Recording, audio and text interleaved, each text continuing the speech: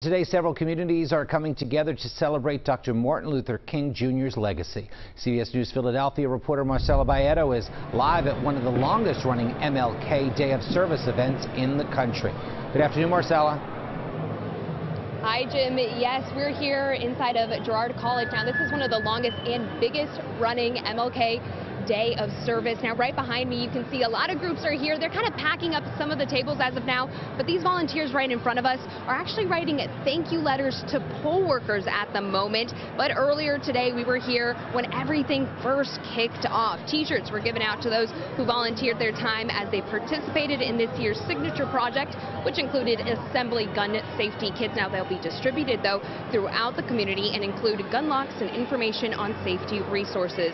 We also saw Governor Josh Shapiro and Mayor Sherrell Parker at today's event as well. They spoke about how Girard College played an important part in Dr. King's legacy after he made a stop here while visiting Philadelphia after the passing of the 1964 Civil Rights Act.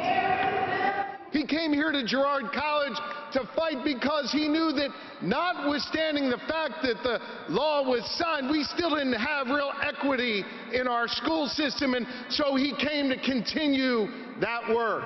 And no matter our role, no matter our place or station in life, he encourages us to use every gift and talent that we have to uplift the lives of those who are around us.